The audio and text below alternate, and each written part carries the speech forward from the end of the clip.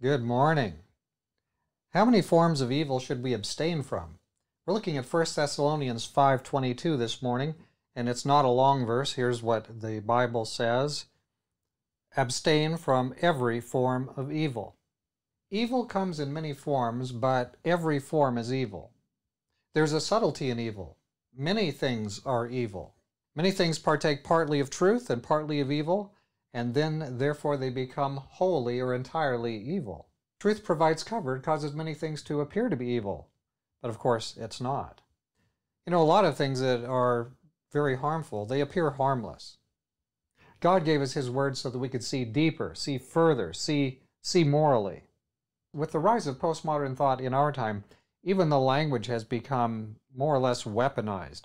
A lot of times there's a difference between what you think somebody is saying, or rather what you think they mean, and what the definition that they're giving to the terms or the phrases or the words that they're using. And then they flip these things back and forth, and it becomes very difficult to have any kind of serious discussion with them. And you're approaching things from the standpoint of you want to know what the facts are, what the truth is.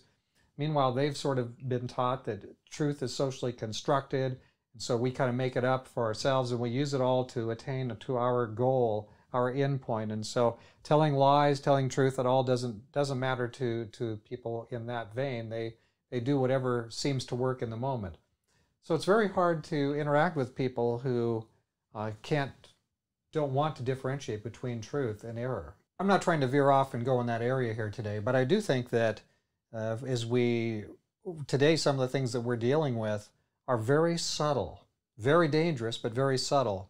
And we need to be a little bit more alert, a little bit more skeptical. We need to be much more careful about making sure we're all thinking the same definitions as we interact with people.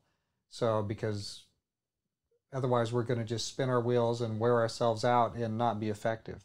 A lot of people are trying to tell a certain story that they've been taught or that they think is true about what's right and what's wrong. And some of the words we have today that we approach, justice doesn't necessarily mean what you think it means to somebody who uses the word justice. Racism doesn't necessarily mean what you think it means to the person today who's using the word racism, and on it goes. So we want to just be careful, and again, always come back to the Bible. This is our source for truth. We don't hate people who are confused. We love them. We just want to help them come to the truth and be guided towards heaven. So we want to be very careful today, abstaining from every form of evil, because there's many things in many forms, many subtleties today. We don't want to lose our joy. We don't want to lose our appreciation for people. We just want to be careful here so that we're effective witnesses for our Lord. Let's pray together. Dear Father in heaven, thank you for this word. It's an uncomfortable word in many respects, to abstain from every form of evil. And of course, the devil has clothed all these things so that they don't look so evil. They're just sparkling and look nice and clean, but they're very evil underneath many things in our world. Help us, Lord, to test all things by the word. Help us to be right. Help us to be trusting in your truth and following out your truth. Show us how to share with others who need to find Jesus. Lord, we thank you for hearing our prayers today and blessing us, in this case with a prohibition, that we are to abstain from all these evil things. Help us to abstain from evil things. First of all, we need to sort of know what they are. So help us by your word to determine which things are right and to cleave to those. Lord, we thank you for hearing this prayer in Jesus' name. Amen.